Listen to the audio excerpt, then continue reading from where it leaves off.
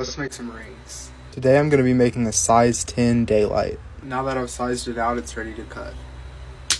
The neat thing about this particular design is you can make it on this side or this side. Out of the 50 designs I have, this is the only double-sided flatware I use. We're going to be using the back side today.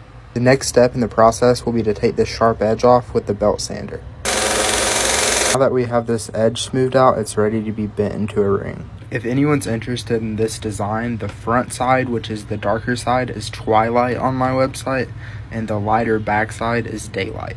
It's coming along well. I just need to line these edges up a little bit and close the gap. Now that we're done with this ring, let's check the size. And we're looking at an absolutely perfect size 10. Here's the completed ring. Like I said, we used the back side, and if you look on the inside, you can see the reverse side of this. If anyone's interested in any of the rings I sell, the link is in my bio.